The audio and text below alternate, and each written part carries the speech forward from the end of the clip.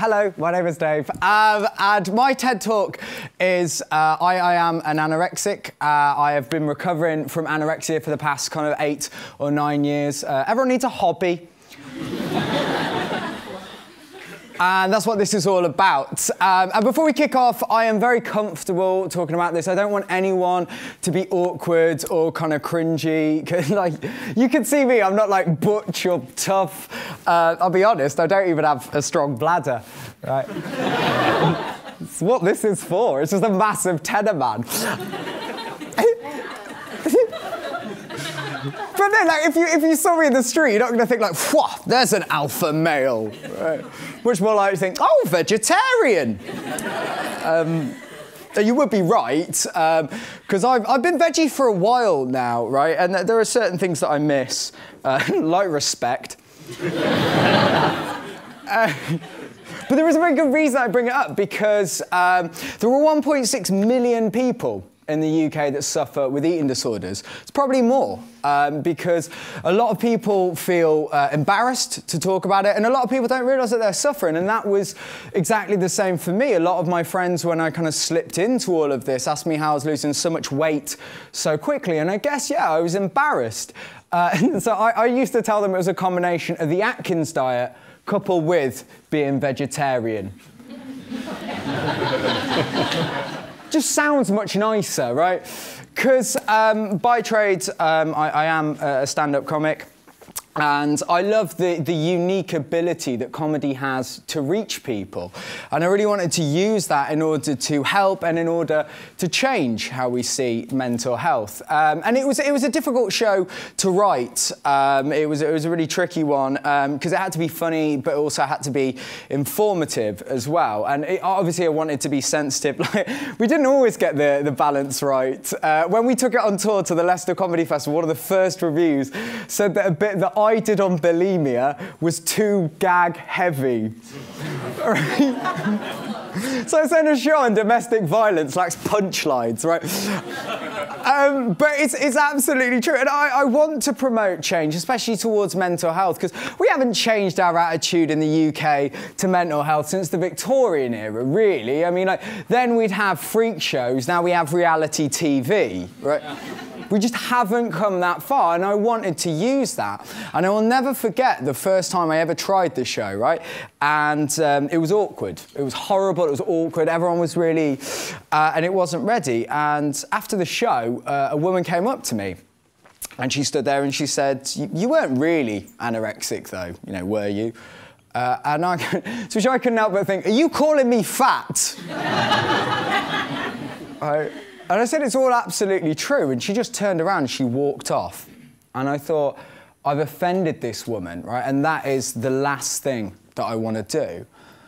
But then 5 minutes later, she came back and she stood there and she said, "I can help you, and I can help you get over this." And then from behind her back, she produced a packet of crisps. Right, like the answer to this neurological, psychological, mental health disorder was a packet of Monster Munch, right? And it was only then that I realised how little people actually know about this. So I decided to start telling my story. And for me, this all began when I was 17, and I just got the lead role in a play.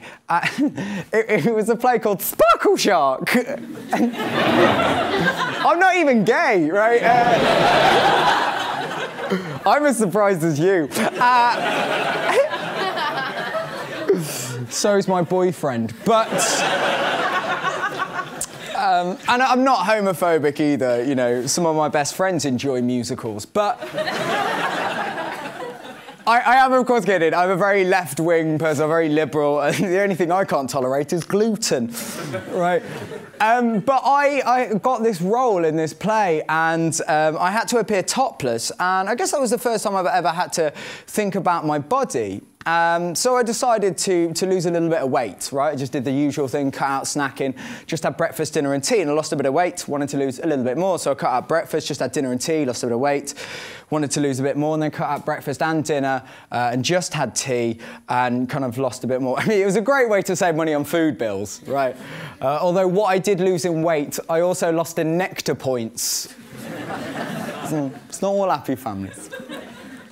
But as I lost the weight, something incredible happened, and I got noticed by this one amazing, beautiful, wonderful, awesome girl. And for legal reasons, I'm not going to name her. I'll get within 50 foot of her after this goes online. But all you need to know is she was amazing. We started dating, and I fell in love. And she became my heroine, right? By which I mean she was addictive, exciting, and bloomin' expensive. But like heroin, she also became a cause for me to lose weight. She became an inspiration to draw me on to lose more of my fat. Like, not that she ever made me. I really want to get that across as well. She actually never actively made me lose weight. She hated that I was skinnier than her. Right? I'll never forget one conversation like, "Does my bum look big in this?" It's like, "No, Dave." Over this. But you have to understand that in my mind, I correlated getting skinny with getting this incredible girl, right? So in my mind, I correlated getting skinny with being good looking. Skinny meant success. I know that's mental now. Like, I understand no girl has ever been asked, "What do you look for in the ideal bloke?" "Oh, rickets." But in my mind, that made sense. So inevitably, when we broke up and she broke my heart, that was when it spiraled out of control. Because if we're talking about change, one of the things that I want to change is that anorexia is not to do with vanity, and it's very little to do with weight. It's about addiction, obsession, and control. So for example, I became absolutely obsessed with exercising. Anytime I'd eaten anything, no matter how much, I would run upstairs to my room, I would do 50 push-ups, I would do 50 sit-ups, and I would do 20 squats, right? And it was then that my mum and dad realised that something was up. Now, they never approached me, they never said anything to me about this, and I didn't know the reason until I asked them recently. And I said to my mum, "Why, when you knew something was up, why with the exercise, why did you never say anything to me?" She gave the most beautiful answer. She said, "Dave, when your teenage son keeps on running up to his room and all you can hear is rhythmical banging, followed by repeated grunting, right? You tend not to ask questions, right?" Do you know what I thought was really sweet until my dad just put his hand on her shoulder and went, "I thought you were a sex pest." Sex pest. You never expected those words at TEDx. But also, I became obsessed with weighing myself as well on a neurological level. So I started weighing myself in the morning, but then I started weighing myself in the evening to see how much my weight fluctuated, and then midday to inspire me to eat less. And on average, about 5 times a day, I used to run upstairs, lock my door, and weigh myself. So 5 times a day, I used to lock myself away. Dad thought I converted to Islam. Right. When he found out what was going on, he said, like, "Oh, I thought I was going to have to buy you a Quran," right? I said, "Dad, look, we've been over this. I'm vegetarian, right? It's pronounced corn." Slight side note on that, when we did the Birmingham Comedy Festival, lovely Muslim fellow came up to me after the show and he said, "I really enjoyed the show, it's absolutely lovely, but you're a very weak person because what you call anorexia, us Islamists just call Ramadan." It's really nice.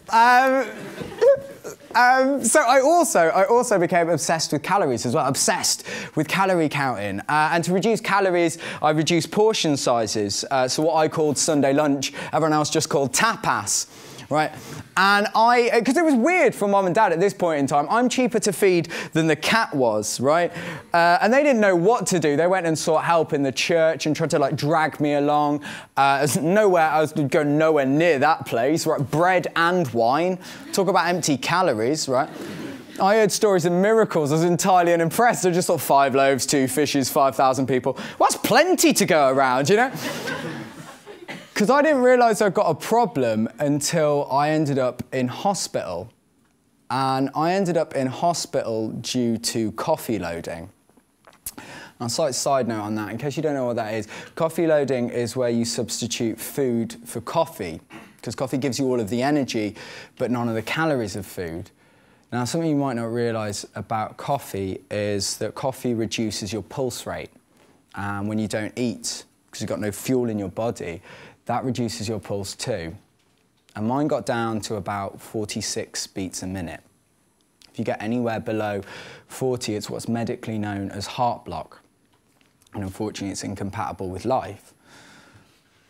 So I got rushed to the hospital, and as I sat there, I got talking to this builder.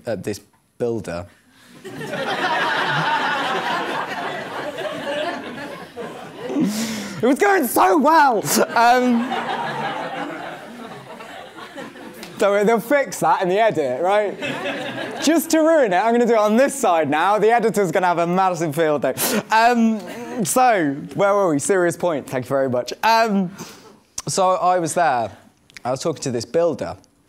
He's a lovely bloke. And it turns out he was there because he'd circular sawed through his femur, right? And after a while, we got talking, and he said, anyway, enough about me. What about you? Why are you here? And let me tell you, nothing is more embarrassing in life than when you look at a bloke who's bleeding through the lower part of his body and you go, why am I here? Oh, too much coffee, innit? You look like a bit of a word that I'm not allowed to say, right? Because it is bizarre, and like anorexia is a big problem. It affects people like Kelly Clarkson, Lily Allen, Victoria Beckham. It's a huge problem. You know, it's responsible for a lot of rubbish music.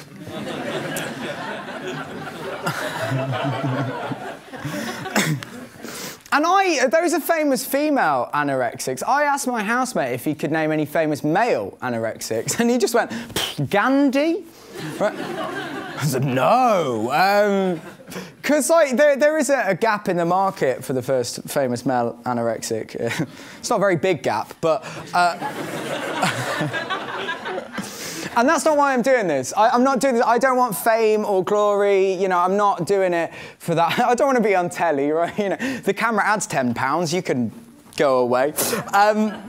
Men are much more likely to get bulimia as well. That's something I meant to say. Men are much more likely to get bulimia. Only about 90% of anorexics that we know of are female. About 10%, they reckon, anywhere between 10 and 25% are male, and that's kind of on the increase. Men are much more likely to get bulimia. So there's a lot of famous examples of male bulimics.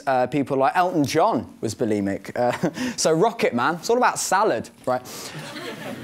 And it's an incredibly big problem in the UK, and I know that because I am lucky and honoured to work with an incredible charity called Beat, UK's largest eating disorder charity, and they gave me an award for the show and the tour last year, which was wonderful. And I have a woman there that manages me called Rebecca, right? And when we went to the Edinburgh Fringe, I realised as I got on the train, I needed to send Rebecca at Beat an email, so I pulled a pen out of my pocket and wrote on the back of my hand, Beat Rebecca. Right. You can imagine what the bloke next to me thought, right? It was mine, this is just some really lazy domestic abuse, right? But I was in a really cheeky mood, so I just looked at him and went, she deserves it, right? But just before Christmas as well, I found out, I'm very lucky and honoured, I am the ambassador of a charity that helps promote the idea that men get eating disorder too. And they're absolutely wonderful. So I'm now their media representative. I do all their TV, radio and press interviews. Also, subsequently, there is an interview with me in a newspaper. I'm not allowed to say which one, but it rhymes with the Palladian.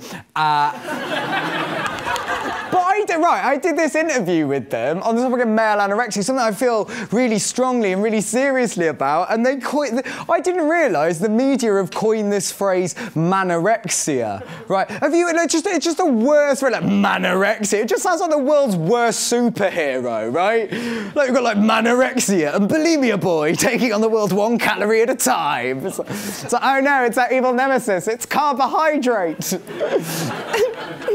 Got their sidekick, lack of iron, man. He doesn't do anything, he just faints, you know.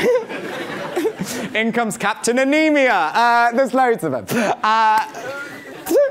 I'm having a ball. What a lot of lols. But besides all the jokes, besides all the mucking about, there is a really serious point that I wanted to leave you with, and that's that anorexia. 1 in 4 anorexics either tries to or is successful at taking their own lives. It has the highest mortality rate of any mental health disease. And people say to me now, are you over it? And I know that this is something that I'm going to have for the rest of my life. But the real question is, can I deal with it? And I can deal with it now because I can talk about it. And I want to talk about it and show that it's nothing to be ashamed of. And I want to talk about it so that we can help sufferers. And I want to talk about it so that we can get that woman to realise that no, a packet of Monster Munch is not how you get over anorexia. I just wanted to say it's been an absolute pleasure to talk to you. Thank you very much.